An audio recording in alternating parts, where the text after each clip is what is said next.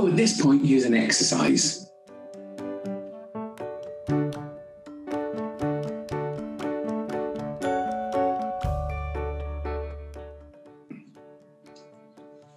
So at this point, here's an exercise that I hope you'll all think through. And that's just a picture for a lot of people. So, supposing you're talking about the topic of domestic violence and abuse, just as I mentioned a little earlier on in this video. So what are the different ways of knowing about these phenomena, whether it's domestic violence, abuse, intimate partner violence, whatever it is you're looking at there in relation to violence from one person to another. So what are the different ways of knowing about it? Well, the different ways of knowing could be through the victim's eyes, so the lens. Are you looking at it from the victim's point of view? Are you looking at it from the perpetrator's point of view?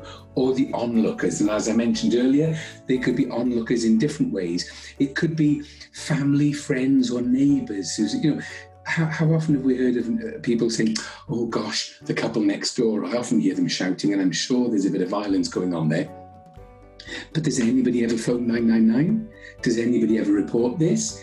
So how far will violence go on before somebody's prepared to intervene? Or supposing it's children in a household, and supposing it's male against female domestic violence, and the children are seeing this happening, then what images of gender does this give to the children? Does it give images that, well, men are strong because they hit women? Or women are weak because they don't stand up to the men that are hitting them? All these notions, strength, weakness, the gender stereotypes going on. So it could be that a little boy growing up in a family might think, well, if that's the way men are meant to behave, I better do that when I get a partner then. And is there a difference between different gender domestic violence and abuse, or same-sex domestic violence and abuse? And look how the way that sometimes so many of these phenomena are just completely underreported, and look at the way in which some people may make excuses about it. So supposing you're working in an accident and emergency department, and maybe you've got the same person coming in on a number of occasions, and this person's been beaten up at home yet again. And inside in your guts, you're thinking, why the hell doesn't this person just get up and leave them? So why don't they leave them? Well, it could be for 1,000,001 reasons, including, if I leave my partner, they'll find me and they will kill me. Okay, so it's exploring the meanings behind all of this. Then what are the best ways of studying this? Well, if you're going to use a quantitative method, you're just going to be counting the number of cases. So from that example I just gave about an A&E department, it may be you're going to say, well, I work in A&E and I want to look back on the notes to see how many people come in who have been the victims of domestic violence and abuse. But what happens if a person comes in and says, oh no, I wasn't hit, I fell down the stairs, or I bumped into the door? How is that going to be recorded in the notes? So if you're doing an evaluation, you're doing a look back on notes, how many people are you going to find, how many notes are you going to find of people who identify as being victims of domestic violence, if they're making these excuses and giving it different labels? So labeling is another important topic to look at. And what different sources of knowing about the phenomena can be achieved by different ways of exploring them?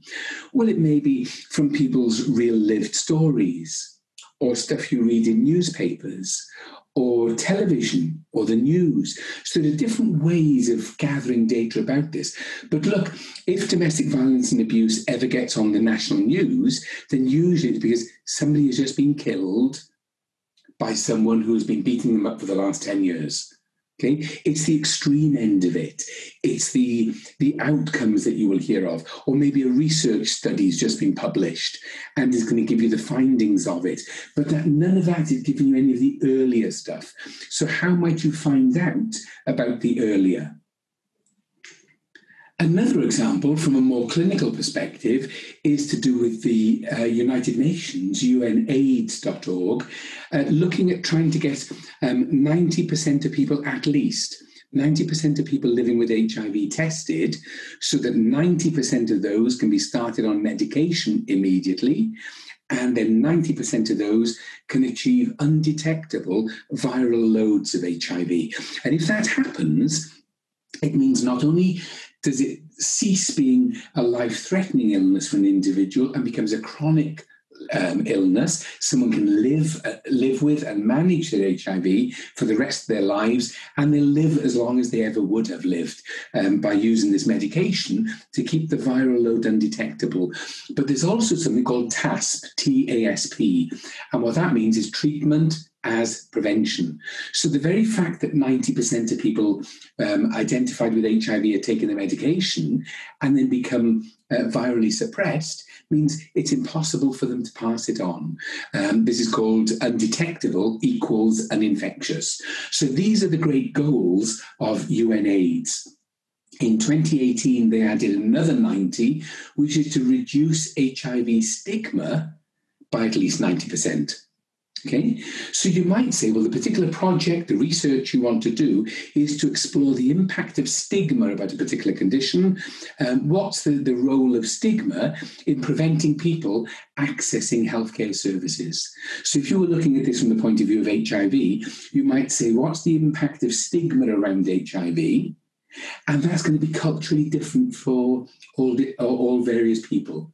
So whether it's people from different cultures, ethnicities, languages, whether English is their first language or not, how do people in the UK perceive HIV, and what impact does stigma have in preventing them in the first place, even going for HIV testing?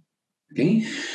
So supposing you're looking at people who are referred to as late presenters, someone who who's taken into hospital seriously ill, and they're diagnosed with an AIDS-defining illness, and they didn't even realise they'd been living with HIV because they'd never ever been tested. So why had they not been tested? What was the impact of stigma on many of them, preventing them going for testing in the first place? Okay, so whatever it is you're looking at, you want to explore this in depth as well as in breadth.